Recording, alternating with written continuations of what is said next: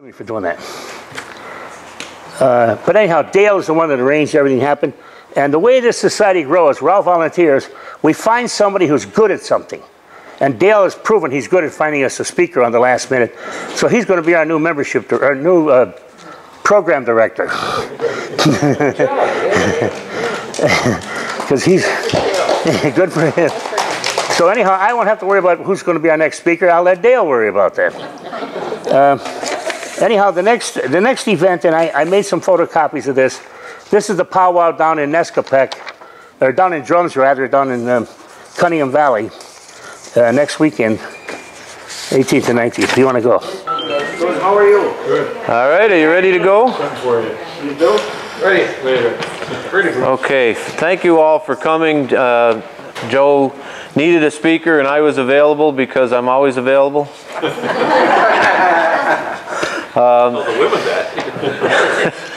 They said the topic was the American Indians, and I had already done one of those once before, and I had a display set up in my borough building of American Indian artifacts, so I just went over there, grabbed everything, threw it in a bag, and we headed down here. So I didn't have a lot of time to prepare anything. So I'm going to have to read a little bit, but as far as the Indians in this area, we don't know a lot about the Indians because they didn't write us any letters. They didn't write us any books. They didn't really have any way of you know, getting the message to us that they were here because they didn't know us. Some of the Indians wrote on cave walls and things like that out west. I've seen some of the writings on the walls and caves when I was in the Boy Scouts. But around here you don't find that. You don't see that. The caves that were here are small, not like they are out west. So you don't see a lot of that. But they did leave things. And some of the things they left are some of their tools. So that's how we know a little bit about them. They had, you know, rubbing stones. And you find rubbing stones on wherever their villages were. They had stones that they used for pounding and mashing their cornmeal and for leather, for rubbing leather. They had tools, don't ask me what it is or why it was like this, but it's heavy and it's got a head like it would be a hammer. It's completely flat on the top, smooth as could be, where it would be rubbed in. And if it was like, if this was a weapon on a big stick and they hit you with this, there would be nothing left. And these are what they used as their really crude weapons early on. When you hear a lot of people talk about arrowheads, and I brought a couple with me, and I'll pass the tray right around and you can look at it. But you'll see in here, this is a little scraper that was used for scraping leather. This is a scraper, that's a scraper. These are what you would see and look at as arrowheads. Some have the little notches in them for arrows and some don't. But they're not really arrowheads. That's what everybody calls them. Everybody calls them arrowheads. These are spear points. Arrowheads are tiny, real small. And they didn't use a lot of arrows early on. They used arrows late when they had to fight against the white man. That's when they got a little bit more knowledge, a little bit learned from the white man, and they started making better tools, better weapons. The early tools that they used were just crude stones. And these are same thing. These are from different parts of the country, but these are spearheads. They're not arrowheads. Arrowheads would be about the tip of these. And we had a couple of guys that came up to German and put on a display, and they had their arrowheads. They're like your fingernail. They're that tiny. And they notched them onto a shaft, and then they put the feathers on them. But they didn't do that early on. So when they were first hunting, they were using spears, and they were using tools. It was a spear, and then they had a handle that held it, and they would throw it. And it was like an added way to get more distance and more force behind it to throw it. And I forget what it's called, but that's what they used to hunt. They didn't hunt like with the bow and arrow, like you see on TV. And they didn't get to doing that until later on in the 1800s, when they learned a little bit more about making tools and how to refine them and things like that. A little bit about our area, though, is we know there were Indians here. We don't know how many. There's all kinds of books that tell you there was this many and that many, but we don't know. It's just a good estimated guess. But I had a gentleman bring me some stuff down when I did put on a presentation at the Masonic Lodge, and he found these artifacts at Chapman Lake. So we know at Chapman Lake there was a small village. I had another guy bring me some artifacts that were found on the ledges going out of German on 107. They call them the black and the white ledges. There's some artifacts found from there. We do know that there's a lot of artifacts by the Susquehanna River. We know there was a lot at the mouth of the Lackawanna River. At the Lackawanna River and the confluence of the Lackawanna and the Susquehanna was a big, big village. And archaeologists have been digging down there for years and years and years and pulling out all kinds of artifacts. I worked on a project up in Tunkhannock where they put the Tunkhannock bypass in. I worked for about 6 months up there digging artifacts with the archaeologists from the state of Pennsylvania. And they were pulling out pieces of pottery, arrowheads, flint pieces. They were showing me, and one of the things I learned was you'll find you'll scrape the ground clean, and then you'll find a charred round circle. And then you'll find another charred round circle over on this side. And that was the post that went in the ground over a fire pit where they would put their spit and turn it and cook whatever they were hunting. And they'd find all of these. They'd find 7 or 8 or 9 of them in a circle, which would be like a teepee. Teepees were not real popular around here, mostly longhouses, but they did have them. Longhouses were very popular in the Susquehanna Valley, and they were big, long, wooden, made out of trees, wooden structures with roofs on them that they all lived in. And up on the Susquehanna River, there's a lot of places where there were villages. What the Indians did was they lived by the rivers in the summertime because that's where the animals went to drink, and that's where they could fish, and it was in the open where they could protect themselves. And then in the wintertime, they would go up into the mountains. They would get away from the wind. They'd find a place where they could put shelter. Sometimes they'd find a cave. They'd build a lean-to against the eastern side of the mountain so that the wind blew over the top of the mountain and didn't blow into them. They would never go on the western side because the wind would blow right at them, because the wind mostly blows from the west. So that's the way they lived their lives, and they traveled a lot. They didn't stay in towns like we do. Later on they did. Early on they traveled, and that's all they did. They kept going where the animals were. And we talk about our roads in this area, and the roads were animal paths. That's how our roads started. And the Indians followed the animal paths to hunt. So the Indians would make those paths just a little bit bigger. And then the trappers would travel those same paths, and they'd make them a little bit bigger. Well, then when the white man came, the white man had wagons, and we had cannons, and we had all kinds of things that we brought here, so we had to make the paths even bigger.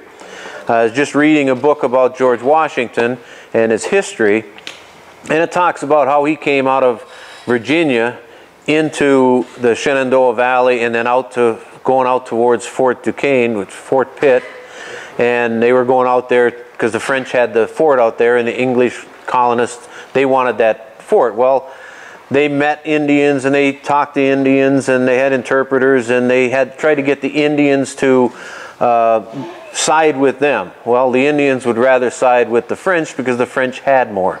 They had more trinkets to give them, and the French were a bigger army at the time than the colonists were.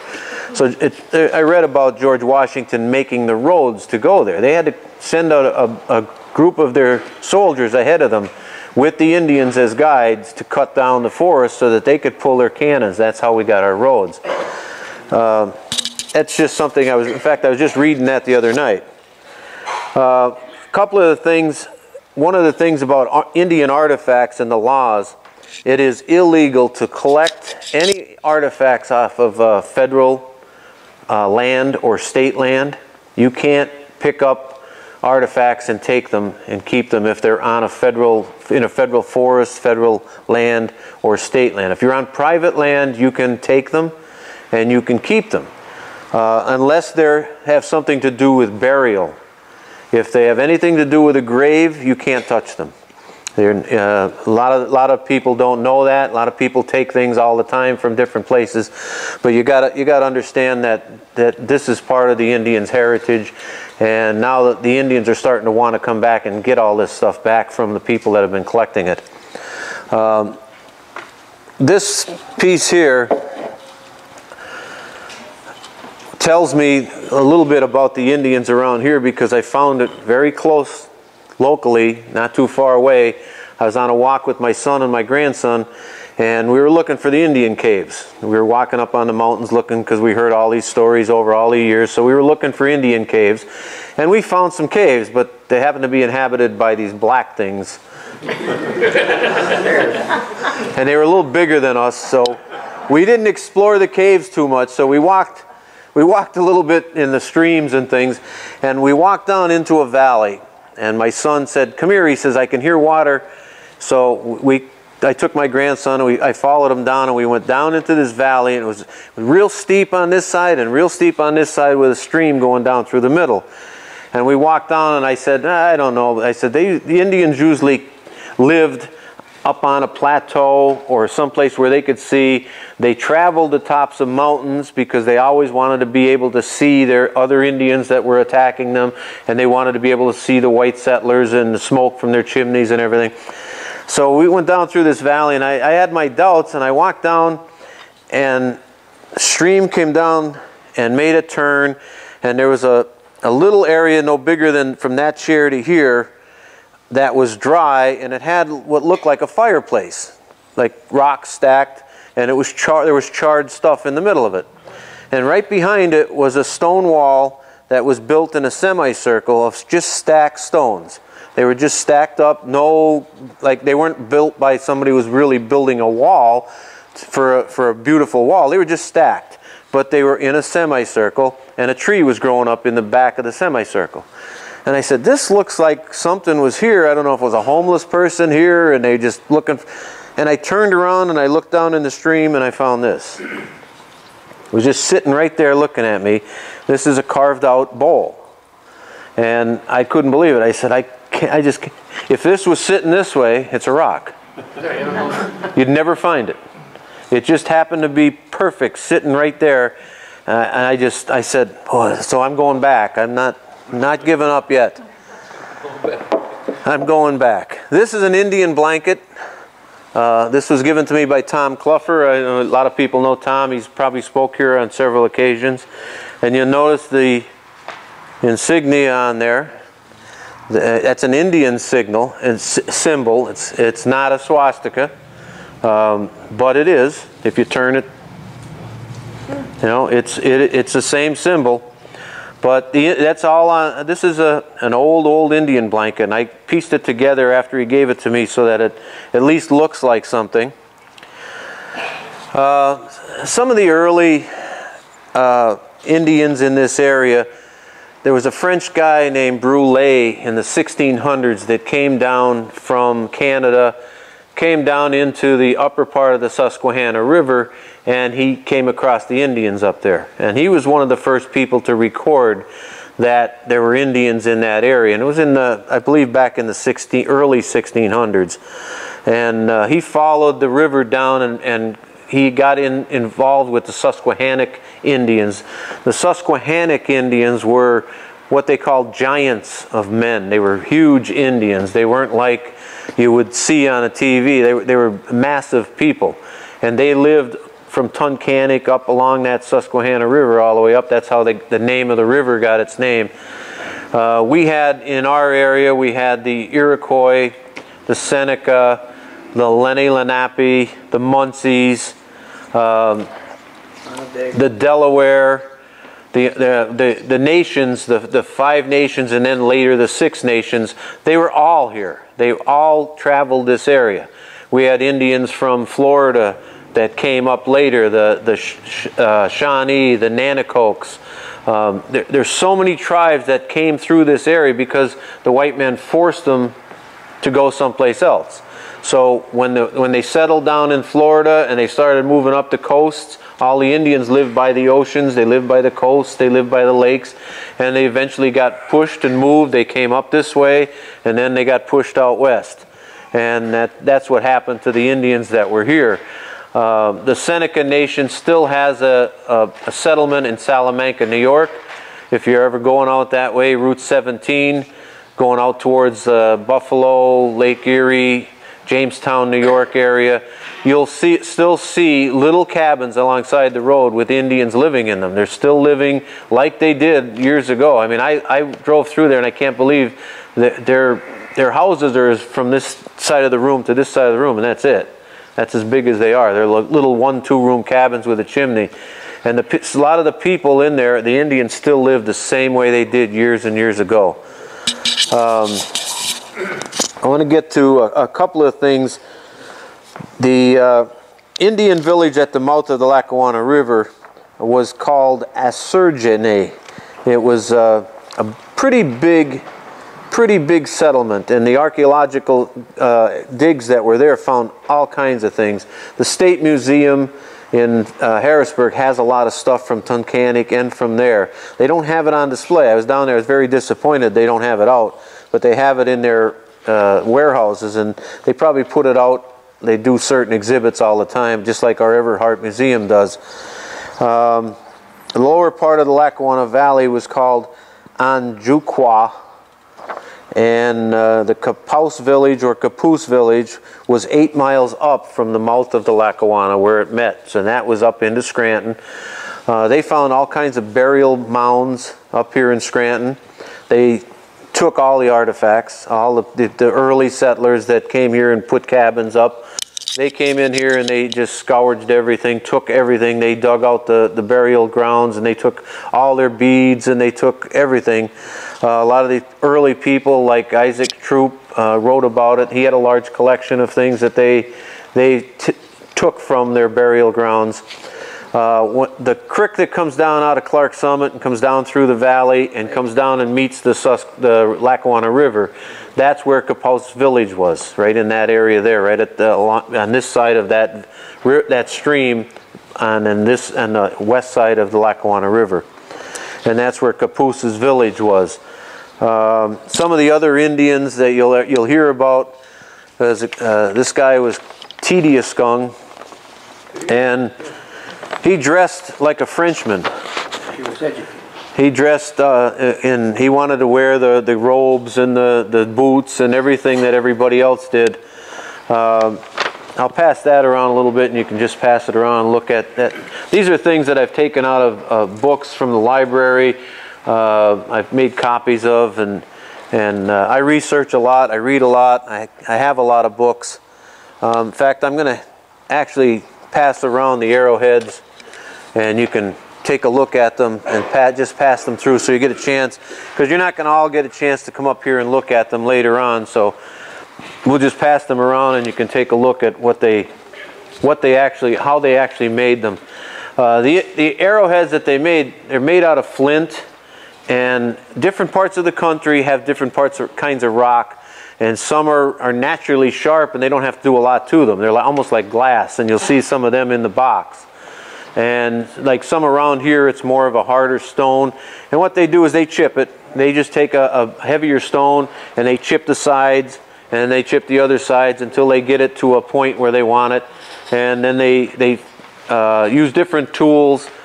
Some of the things that the guys that were up in German have, they have little rocks with holes in them. They're only about this big, and they would be for painting their faces. They would have ink, and their ink was made from plants. They would get different plants that have colors. Some have red, and that red was one of their biggest colors, and black, of course, they'd use charcoal and things for painting their eyes. But they would take a little rock like that, and they'd drill a hole. They'd take a stone that was harder, and they would turn it, and they would just drill a hole in a stone until they made it into like a little pot. And then they'd put their paint inside those little stones, and then they'd dip it with a piece of a stick or a twig. They'd use it like a Q-tip, and then they'd paint their faces, and they'd paint themselves up with these out of these little stones. And they have also take stones, and they look like a washer. They would just take a stone and drill a hole in it. And they would use that as a bead, and they'd wear them. That was their necklaces. They would also take and make weights for their fishing nets. And they would take rocks so that they could tie, they'd chip them so that they could tie a string around them, rope, which back then they didn't have rope. They used vines. They used animal skin. They used animal muscle. They would take that. That's what they used to tie everything. They used that on their arrows. So they would tie the rocks to their ropes, throw them in the river, and then they'd fish like a fisherman did over in the Middle East. They'd fish with a net. And along the Susquehanna River, you find a lot of those rocks. These guys from Tunkhannock that came down, they had a lot of them in their collection. You'd be walking through the woods, and someplace where you know there were Indians, if you know what to look for, you can find it. And that's why I'm starting to learn a little bit more, and I'm able to find things that I could never find before. When I worked with the archaeological dig up in Tunkhannock, every day they would walk across the field. They didn't have portalabs. They would walk across the field, go in the woods, and go to the bathroom. They'd come back with an Indian arrowhead or a spear point. And they'd take lunch for an hour. I'd walk that field up left and right and up and down and crisscross, and I'd come back with nuts and bolts and washers, and I kept telling them, well, they said, you don't know what you're looking for. I said, I know I'm looking for an arrowhead. Well, they said, you don't know how to spot it. They do it so much, they have a knack. And I worked with nuts and bolts and equipment my whole life, so I was finding the nuts and bolts. So I couldn't even get them to give me anything. You know, we can't do that. It's not. This all goes to the museum. So. Wasn't there a decent-sized village at Tunkhannock? There was a lot of villages in Tunkhannock. Yeah. The one I was talking about that I dug on, right where you come into on Route 6 and you start to come into Tunkhannock, there's a bypass road on the left, and then the main road that goes through Tunkhannock. Well, right where the bypass crosses the stream, you'll come to a light, and if you go straight, look to your left, there's a couple of trucks there and a building. Right behind that is a field, and that's where one of the big villages was. Another village was, if you go over into Ransom, Keith Eckel owns the land now. He farms it with corn, and there's a cemetery there from 1700s with all the Gardner family, and some of the people that were escaped and then later killed from the Wyoming massacre. The gravestones are there from the 1700s. It's on their website. Yeah, it's a phenomenal old cemetery with an iron gate around it. And if you go into over that railroad to that cemetery and then walk that field, that's where all these guys are finding a lot of their stuff. But you have to have permission to go there. You can't just go up and walk the field. But there was a big village there. They found a lot of stuff. That's where they think one of the longhouses was, and it's in the tree area now. They can't get to it because it's not owned by Keith Eckel, so they can't get permission to get into it. But it's on a curve on the river where it makes sense that a longhouse would be there, so they can look down the river and look up the river. They'd be at an angle where they could see the Susquehannock Indians coming both ways. A couple of the other things, there were paths, Indian paths around here. One of them was the Lackawanna path, and I have it on this map over here. I'll pass the map around. This tells you a little bit about it, where it is. I'll pass it around. You can read it real quick because you probably won't get a chance to look at everything, but there were paths. There was a Lackawaxen path. The Lackawaxen path was up towards Lake Wallenpaupack, the Lackawaxen River. Kimball's Road is up there. One of the early settlers in the area was named Mr. Kimball, and I read an account of how he was chased back to his cabin by the Indians, and that was over by just past the Lake Wallenpaupack area. There's a lot of Indian history over there.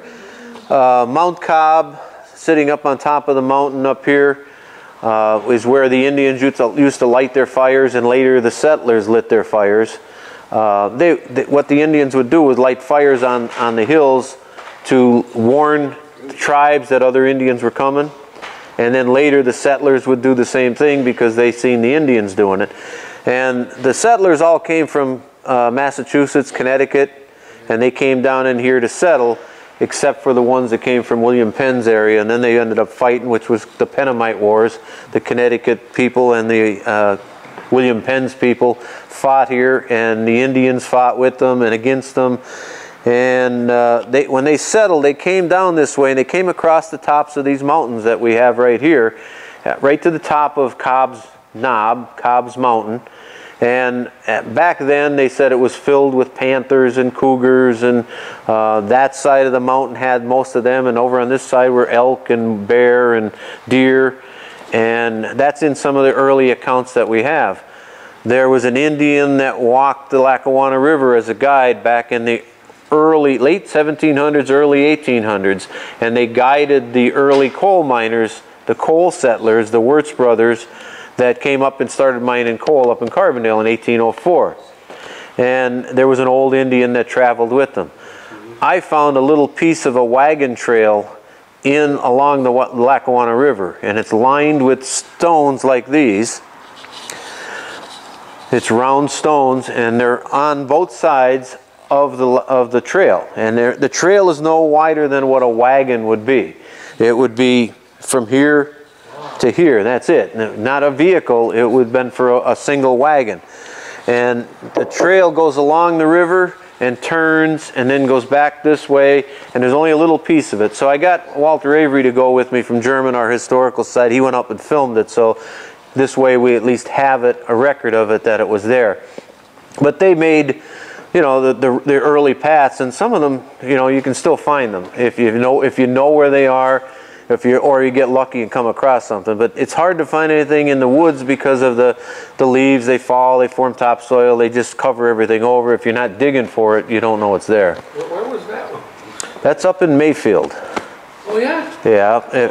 If anybody can go up and look at it. If you go to Mayfield, to the last bridge over the Lackawanna River in Mayfield, right where the new school was built, there used to be the baseball field when I was playing softball and coaching. If you went on the west side of the river, went down off the bridge and walked up along the river, it's about 300 yards up in there. You'll find it if it's not gone by now. I mean, the flooding takes and washes things away, so it's very hard to find stuff like that. But I was lucky to find it, and you know, it's still there. I'm hoping, you know, even if it isn't. If it's buried, it's still there. It's still in the ground. It's not going to leave because those stones would still be there. They'd just be debris over the top of it. Now this doesn't have a lot to do with Indians, but I brought it along because these are from the 1860s. So a lot of these would have killed a lot of the Indians. These are from the Civil War. These are from down south. These are bullets. The ones with 3 rings are from the Union Army, and the ones with 2 rings are from the Confederate Army. So I'll pass these around, and you can feel how heavy these are. Lead bullets. This is what would have hit the people in the Civil War. But in the 1860s, they were still fighting Indians, you know, so we were still out west shooting them with these same kind of bullets. But you'll be able to feel how heavy they are. And then I'm gonna pass around because I don't want to spend all the time on the Indians because we chased them out of here. How about Music Mountain? Nothing in the Music Mountain area? Music Mountain had a lot of snakes. And they still do. One of them was a commissioner. More than one. I didn't say that. But no, there were Indians all over this area. All over this area. And like I said, I found that bowl in a place where I never thought I would find Indians. But then after I found it, I walked up over the hill on the other side. We came down this side. I walked up over the hill on the other side, and it was completely flat. It was a small area, I would say half the size of this room maybe, the whole room, but it was perfectly flat, which tells me that that would be a perfect spot to put a campsite, to put a little small village. And the stream, you got to understand, the streams that we see now are minute compared to what they would have been back then. because the Indians, the early Indians, walked ahead of the glaciers, and that's where how they hunted. The animals moved as the glaciers moved. The animals moved, and the early inhabitants of this country, who some of them came across the glaciers from the other continents, they came over here and they followed the animals. So they followed the glaciers, and they tried to stay ahead of them, following the animals, because where the glaciers were, there was nothing left. So when the glaciers receded, these streams were huge. I mean, this valley that we're in was covered with water from one end to the other. It was massive. And then as they receded, then those streams were, so that stream, that little tiny stream that I seen maybe this wide, when that Indian was there, could have been 10 feet wide, could have been 4 or 5 feet deep, and could have been teeming with fish. So it makes sense that they would have lived on the plateau above it and fished down below it, because the little trees that are there now weren't there. It could have been an area that the trees were gone from the glaciers and didn't grow yet, so it would have been ideal hunting and fishing area for them. And there were caves not too far, so you know there were fox and bear and all kinds of animals, because they know that that's what they did. They hunted animals, and that's what they lived off. This bullet here was a handmade bullet. This one is the same as the ones in the case. I'll pass this around as well. This was made by a soldier, and I don't know whether it was Confederate or Union soldier, but it doesn't have the ring, so it wasn't made by a factory. A lot of these soldiers made their own bullets. They had their own lead, they melted it down, and they made their own bullets. So this was a handmade one. And these little balls are what they call grape shots. Grape shots were, when they shot these cannons, they had cannonballs that exploded in the air, and these is what came out of it. And they were projectiles. So, you can imagine the devastation of 100 of these little lead balls coming at you as you're running towards the other side. So these are what they call grape shots. And they come out of a cannon blast. It would be like a canister. The canister would be like a coffee can in a cannon, and when it shot out, it would explode. The can would explode, open up, and these grape shots would come out and scatter against the people coming the other way. The last family of Indians that we know of in Pennsylvania were the Corn Planter family. Oh, yeah. Corn Planter was a famous Indian chief. Their family in 1964 were chased out of their land, and their land was up where the Kinzua Dam is now. They were going to build the Kinzua Dam in western Pennsylvania, and that's where Corn Planter's land was, and they took the land from the Indians and built the dam. And those Indians are part of those Seneca Nation that's up there in Salamanca, New York, and up in the lower part of New York State on the western side. The Indians in this area were displaced by the colonists from 1690 all the way up into the 1700s, early 1800s, and they just kept getting pushed westward, farther and farther. The walking purchase is a very famous part of Indian history. In 1737, the Indians were going to make a deal with the white men to take a piece of land. White people wanted to buy a piece of land. Well, the Indians' way of giving land was whatever you could walk in a day, that was what they considered a piece of land that you were going to get for the amount of trinkets. Well, the white people said, well, we're going to be smarter than that. We're going to make you run. So they ran for a day, and they had guys who were athletes that, just like the Greeks when they ran marathons. Well, they had somebody run for a day.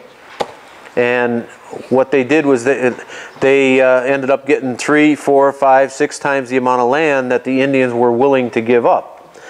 And the Indians at the time honored the deal because they said, whatever you can travel in a day, because they never ran, they walked. So they didn't expect the white man to run. So they honored the deal, but later on they got mad about it. And that's when a couple of the Indian chiefs were killed. some of the chiefs that were good friends of the white men because they agreed to the deal, and some of the Indians killed the other Indians because they were mad about it. That's when they started fighting with the white settlers here again. Our white settlers came here from Connecticut in the 1750s, somewhere around there, and built some cabins in Scranton, Caboose section. There was a lot of stories about the cabins being raided, people being kidnapped. There's one story where a boy and a girl were kidnapped, and the boy was scalped, and the girl got away. There's another story where a guy was kidnapped, taken up to New York, to the settlements up there, and he later got away and came back and told a story about it. There's places where they were, the cabins were burnt right to the ground, and all their animals were killed and things like that. Their corn that they planted were taken by the Indians, and the settlers from Connecticut all left. They took off and went back to Connecticut, what was left of them. Well, then they came back again a year later, the next season, and they brought more people, more guns, and they built bigger villages, and eventually that's what happened to the Indians in our area. They eventually ended up leaving. The 40 Fort Massacre was part of our history. Indians were involved with that. That's where the stories come about the gold that was taken from 40 Fort and buried up in the Archibald Mountain. That's where some caves, the Indian caves are. You found the caves, you found the gold, and what are you doing here? You found the caves. He didn't find the gold, but he found the caves. And he won't tell you where the caves are either. But the Bald Mountain, well, where's Bald Mountain? Oh, it's at Archibald Mountain. Okay. Well, there's a lot of stories about Bald Mountain. Gold up there, silver. You're talking about a silver mine and a gold mine, and there were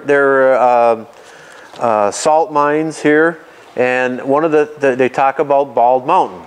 Well, my thoughts of Bald Mountain are in Ransom. Yep. It's right. Bald Mountain. It sits up there. It's called Bald Mountain. Well, you go over on this side of the mountain, and you go up from Wilkes-Barre up 115, and there's Bald Mountain Road. That was called Bald Mountain. Down across from 40 Fort, where the Wyoming Massacre was, you go up on top of that mountain and there's a map that says Bald Mountain. So if you're looking for Bald Mountain and the Indians' gold and silver, you got a lot of looking to do. There's a lot of areas called Bald Mountain, so it's a pretty amazing thing. That's the question. Yeah. You said there were a lot of different Indian tribes. When the colonists were coming over and, pushing them out, so to speak, were there a lot of factions between these tribes that they didn't think enough to band together? Yes, there was. Yeah, the Indians fought constantly. There were Indians, even down in the Chesapeake Bay, when they first came into the Chesapeake Bay, and they met the Indians there. There was another tribe of Indians that battled with these Indians all the time.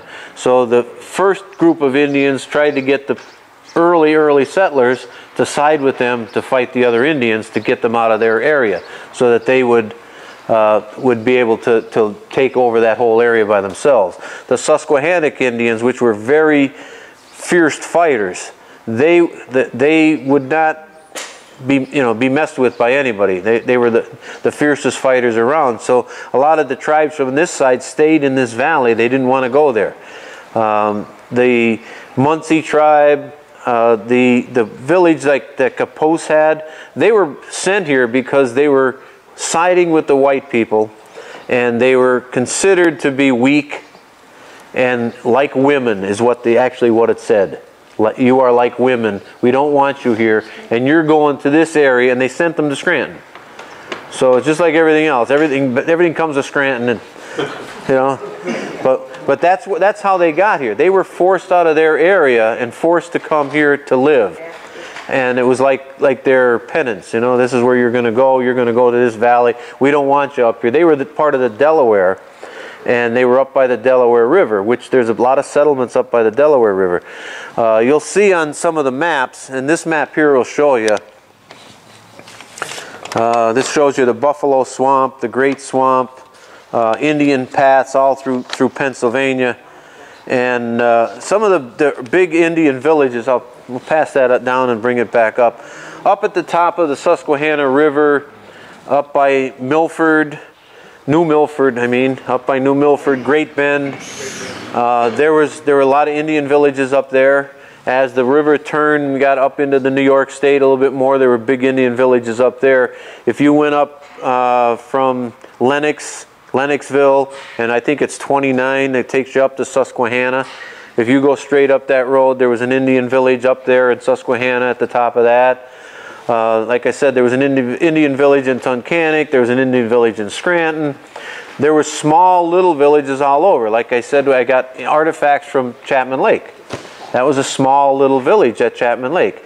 Indians would go to the lakes and streams and live there because that was where the food was. So any place, and today I got the chance to do the first, I had never done this in my life. I'm almost 62 years old. I've never been in the air. Today I had to go and do an environmental inspection for the job. I had to go in a helicopter, one of them little bubble helicopters. And we were flying over this whole area. And I'm amazed at how much water is around here. You talk about the lakes but you don't know about the ponds and the swamps and the streams and everything else. When you're up there and you're flying slow, well, he's 110 miles an hour. That's slow, I guess. But it feels like you're not moving. But when you're up there and you're looking, I was amazed at these mountains that we have here and the water that's here. You imagine back then, like I said, after the Ice Age and all the water that was this was probably like an ocean at one time, and as it receded, that's where the Indians started to settle close to the water. They fished and hunted in the Lackawanna River. The early records of the Lackawanna River say they were teeming with colorful fish like trout, rainbow trout, brook trout. And the early books that you can find down at the library, they go back into the early 1700s, late 1700s, and they talk about all the animals that were along the river, the beaver that had dams on the river, and all the fox and the squirrels and everything that they hunted, and how much animal life was here. And people hunted here forever. There's lodges all over the place named Elk Lodge and Elk Mountain. They're here because we have elk. There was a lot of elk here. There was moose here. There was panthers here. There was all kinds of wildlife. So it's an ideal place for Indians to settle and live. They were protected in the Lackawanna Valley just like we are protected. We're protected by the mountains on both sides. Winter is not as bad in the Lackawanna Valley as it is farther north. It's not as flooded like it is in the Susquehanna Valley. We don't get tornadoes. They go over the top of they come over the mountain and go over the other top of the mountain. They don't hit in the valley. We don't get the bad weather in there, so it's an ideal location for Indians to live. It's just like it's an ideal place for us to live, except we had to dig coal here and make it a mess. But if we didn't dig coal here, my English and Welsh people that I'm related to wouldn't have came here, and I might still be over in England giving this speech, talking funny and drinking tea. And I'd be playing football instead of football. I'm going to ask if there's any questions, if there's anything anybody would like to know, because I could go on forever with the notes that I have. Like, we can go back to 1608 and talk about Captain John Smith and the Indians that he met and that Indian guy who used to take people up and down the river. What was his name? Oh, I can't remember his name, but it was. I'd like to Google that and just see. Yeah, it's in one of the books. His name is in there. And I can't remember it. I could probably find it. I probably wrote it down someplace because I write everything down. I don't throw anything away. Yeah. Ask my wife. I see in museums. I know. I keep them. At the top of the 80s, you're going down there Cunningham Valley.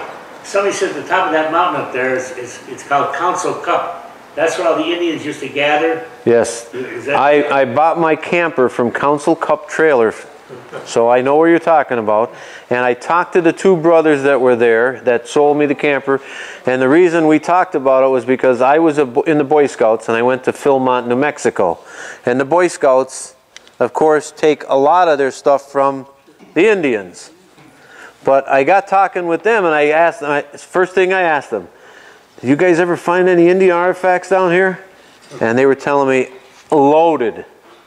Every place you went, every field down there is loaded with Indian artifacts. Right up on top of that mountain is where they lived, and they fished and lived down by the river. Same as up in Tunkhannock.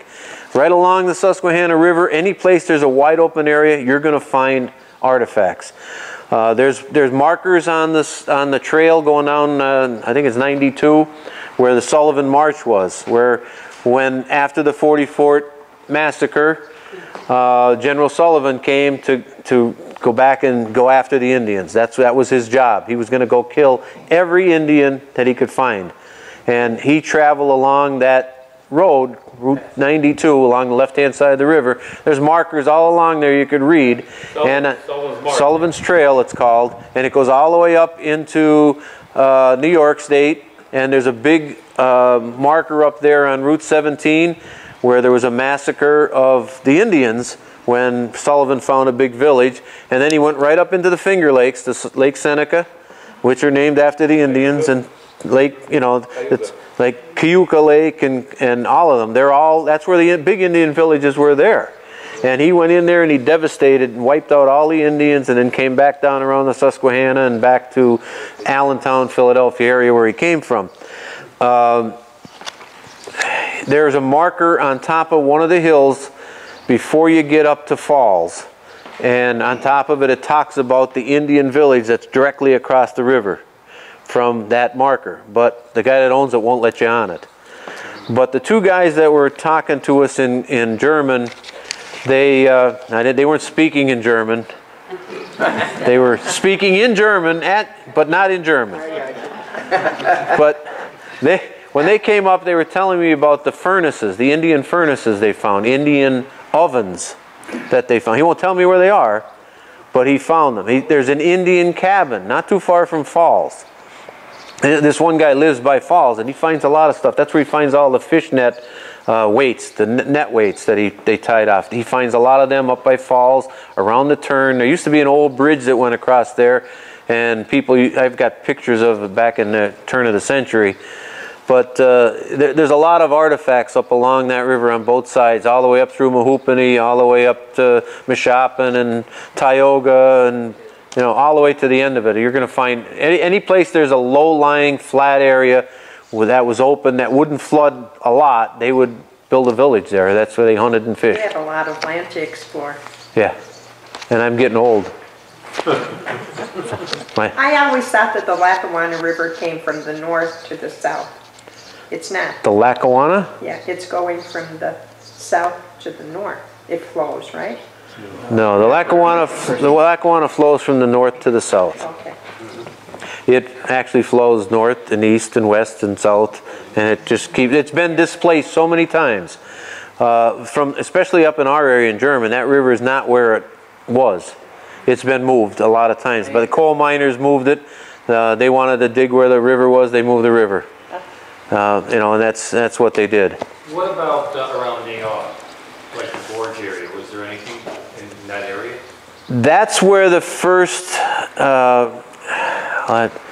I'm assuming they fished there. I don't know of any artifacts that were found there, but you think with the waterfall like that and the caves that would have been around there, there'd be a lot of places. I have never heard of anything being found there. Now, maybe something in the Everhart Museum, maybe they could tell us a little bit more. We don't have a museum in our area that has stuff like that. Everything is down in the State Museum. The Lackawanna Historical Society might have some information on that, but I really don't know. I've never heard of anything by that gorge being found, but it wouldn't surprise me that it was, because it's an ideal place. I mean, you know, anywhere there's running water, anywhere where there's fishing, anywhere. Naog itself is an Indian. Naog is an Indian name. Music is an Indian name. I've got a list here of, you know, Lackawanna is an Indian name. Susquehanna is an Indian name. I don't know if I brought the list with me, but just about everything around here is named after the Indians. I don't know if I brought that list or not. You had Francis Slocum, who was taken out of there in 1787, down in Wilkes-Barre. Yeah. Captured by the Indians. Captured by the Indians. Francis Slocum State Park is named after him. See, Indians were here in the 1200s. They were here. I mean, they're called. There was the Paleo Indians, and you know, the modern woodland Indians are what we're referring to in most of our speaking. We know of the Indians that were around when the white people came here. Like I said, the Indians that were here before that, we don't know a lot about them because they never wrote anything, and no white men ever seen them. There were Indians hunting here long before white people even came to this country. You know, before the 1500s, before Columbus came here in 1400s, before the Norsemen came here, there were Indians here. They were a different kind of Indians. They were, you know, the Indians that we know of are the Indians that we see, you know, records of because we interacted with them. The white people interacted and listened to the Indians. One of the stories that I like to talk about is they got to know the Indians and got to be able to interpret what they were saying. And they were asking the one Indian about where he came from. And he didn't understand what they were saying. He just kept pointing. And they kept saying, no, where did you come from? Where your ancestors is what he was trying to get out of them. And they talked about, I'm trying to think of how exactly it came about, but they talked about a tree. And out of the tree came a man. And then the tree bent over and touched the ground. And the roots, you know how you take a tree, like a vine, it'll go in the ground, it'll reroot and come back up like a raspberry bush. Well, out of that tree that went into the ground came a woman. And that's what they talk about. And then there's other Indians that talk about the turtle. And that man came from the turtle. And it came out of the mud. And that was where their ancestors came from. So there's different, and they all talk about one God. Yep. The Indians all talked about, they didn't worship all kinds of gods. There was one God. They worshiped birds, not worship, but they thought of birds as, you know, being spiritual in certain ways. And, you know, they named their firstborn after the first thing they seen. There's a joke about that, but I can't tell it. But that's what they did. They honored one God. They didn't call it God, but it was a spiritual being. Creator. They're one creator. And that's, the Indians talk about it. So, I mean, it came in through their interpretation.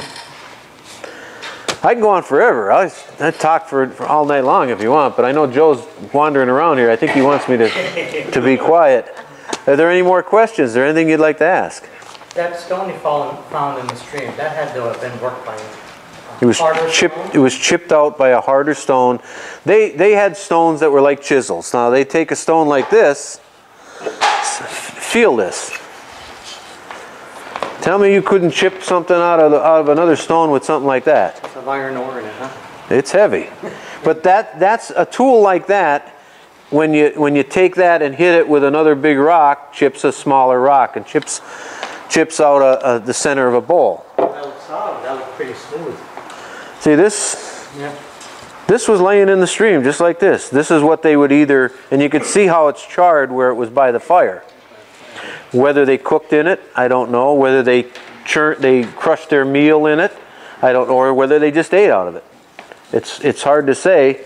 You can take a look at it. You had to know what you were looking for. You know, like I said, I just happened to be there. You know, here's a small tool. The accordion work. Here's a small tool that's like a chisel, just shaped just like a chisel. You know, they would take and they would chip and make their spear points with it. You know, this could have been broke off later. It could have had a flat head where they would hit it with another rock. But that's what they would use to chip like the center of a bowl or make their tools. Don't forget they didn't have iron. You know, the early Indians didn't. Everything was made out of wood, rock, animals, whatever they could find. There was an Indian group that had copper way back. There were Indians that had copper. The Aztec Indians had copper. No, here locally. I doubt that. Yeah? Taylor Yards. Well, I have a book on the Taylor Indians, but it didn't say anything. There's an Indian book all about the Indians in Wyoming. And Okay. in there it mentions about 6 different Indians. And one of them had metal, and they lost it. Went back to the Stone Age. They had copper. Well, I know they had copper because they wore copper bracelets. The Aztecs and the early Indians in the southern part. Now, The Aztecs are way down south. I know they're down south, but I'm just saying if they had them, there's a good possibility that the Indians up here had them. But see, they would have brought that from the west because there's no copper mines here. There's, in Wyoming County, Root Hollow, there's a little copper mine, and out front on 29, it's called Copper Mine Hill. See, I didn't know that. They have Up copper. the Root Hollow Road, which actually goes over the mountain to Forkston, way back in there, there's like a dog hole that crawl in. I don't know who. Okay. Is that done by the Indians or white men? They're copper. I don't know that. I don't know anything about that. Copper mines out in the Delaware River, Paracory, where they were going to build the Tox Island Dam. And the Dutch came all the way down from the Sopus, which is Kingston, made a 100-mile road, and they mined that copper and took it back up to the Hudson. That's in the 1600s. That would have been the 1600s, yeah. And they call it Paracory Township, and it's Old Mine Road. There's a neat little book on it. It was the first road made in America, you know, Yeah. in the 1600s. But that was the Dutch. Okay, well I know the Indians out west had copper because they had copper bracelets, they had copper in their necklaces and jewelry. So they, you know, they knew about copper, but you know, I didn't know it was around here. In Michigan, they had boulders, and there was pure copper chunks in the boulders. And the Indians up around Michigan extracted that copper and used it. That's probably where the copper came from for these Indians here. Okay. Amazing. Yep. This brings me to a point, if I can interrupt. If you don't keep track of your own family history, you're going to wind up just like these other Indians. We don't know that anything about them. You could be descended from the handmaiden who handed Cleopatra the ass. But if nobody wrote it down, it's a rumor. So what I suggest you do, since we're a genealogical society, don't do like the Indians did and not write anything down and make it available for posterity. Write down even the smallest little things. I'd love to find out what my grandfather thought of anything, just if he had written it down. So today you're blessed because you can take a camcorder, and we'll even take a picture of you anyhow.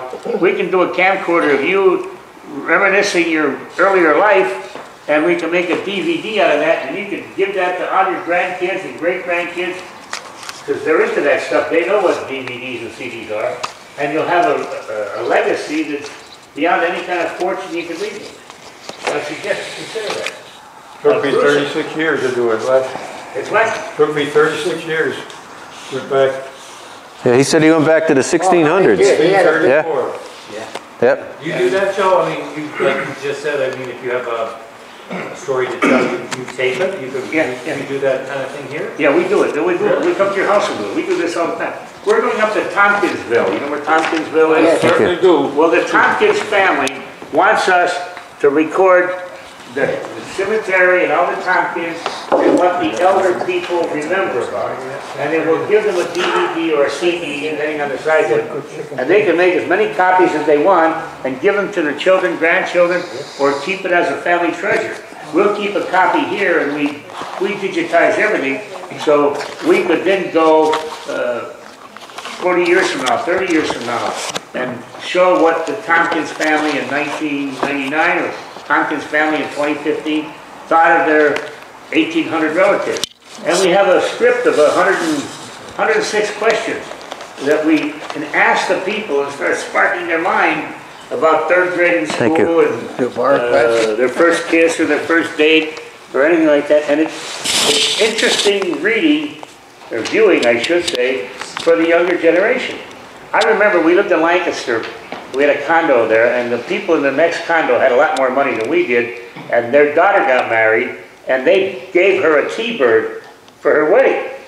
The other family weren't as well off, and they gave their son, the groom, a bunch of notebooks, or not notebooks, photograph albums of his very first kindergarten picture and his very first report card, and his Little League baseball and everything up until the time they got married. Well, 10 years later, that T-Bird was an old car, but now they had kids looking at mom and dad's family album. Yep. So which had the more value? That's right. And that's what I'm trying to encourage you to do. We live in a world where we think all this stuff is just doesn't mean anything. Does that mean I can get that? Does that mean I can get that T-Bird cheap now? We've been interviewing people in Archville, and some of the stories we're getting on growing up around. One guy was 93. I said, was there any pole sitters like they had years ago sitting on a... He said, no, but there was a guy that wanted to be buried in the ground on a bed. So they built a wooden coffin, dug a hole, put him in it, put it in the ground. They had a pipe so they could send water and food down. And he lasted 35 days on the ground. The only reason he came up because it started raining, the box started filling up with water. And we're sitting there laughing like crazy, interviewing this guy. We never heard a story like that. I said, it's kind of quiet in Archibald now compared to what they used to do. He had been 2 sandwiches short of a picnic to wine. But the point is, 35 days on the ground. these are all your family, and your family, I mean, there'll never be another you. You know, and I mean, I'd like to go, I mean, most people that come in here to start doing genealogy are in their 40s plus. And they all say, I wish I started earlier. I wish I knew my grandmother. I wish I knew my great-grandmother. Yeah. Well, this is an opportunity for you to solve that question for all those people yet unborn. So I encourage you to do it. We do it for nothing. We have 2 cameras. We have a CD costs 10 cents. So I mean, it doesn't cost a lot of money. We're not even going to bill you the 10 cents. You know what I mean? But it's something you really want to consider. Thank you, Bruce, very much. Have a hand for Bruce if we can. Thank you. I'm glad Joe said that, though, because we started a historical society in German, and Walter Avery, who's in his 70s, I guess now, Walter has been my grandfather in England, and stories that they used to tell that I didn't pay any attention to. You know, but I do remember a lot of the names. I remember a lot of the colloquialisms, that the different names for parts of town. Like German and Mayfield had Hunky Hill. They had Pasty Hill. They had Smoketown. Yeah, they had different names for it's funny the way the people settled in our town. Like the Irish lived on this side of the street, and one section in Gibson Avenue was Irish. The Italian Catholic lived on Madison Avenue, where the Catholic Church is. Jefferson Avenue and Lincoln Avenue were the English and Welsh, the Primitive Methodists and the Methodists. They all lived in that area. Yeah. The Russians and the Polish in German lived in East German, and that's where the Russian church is. And in Mayfield, the very few... The Nebraska section. The Nebraska section. You know why it's called Nebraska? They weren't Cornhusker fans, no. I know that. There was a land giveaway in 1900, 1901, 1903. So all the people that lived in that East German section, maybe 20 or 30 families, went out to Nebraska to get some free land. And all you had to do was live on it for 3 years and farm it, and then the land was yours. But apparently there was tough times out there. There was snowstorms and blizzards, and they couldn't even farm the property. So when they came back, as a pejorative, the people in German called them Nebraska because they couldn't make it in Nebraska. So that's the Nebraska section of German. But all these little sayings are priceless if you remember them and relate them on to somebody else. Because how many times do people come in here with photographs? Uncle Bill and Aunt Mary. Uncle Bill who and Aunt Mary who? You know, but until you know who it is, so even go home and date the back, and put all your photographs right on the back of them. Uncle Bill Jones and Aunt Mary Smith. I have pictures of my family that have no writings on them, and they're from the 1800s, the way they're dressed. I have no clue so what they are. If you learn anything here tonight besides all the Indians, you want to learn to go home and take care of your own family history stuff. I urge you to do that.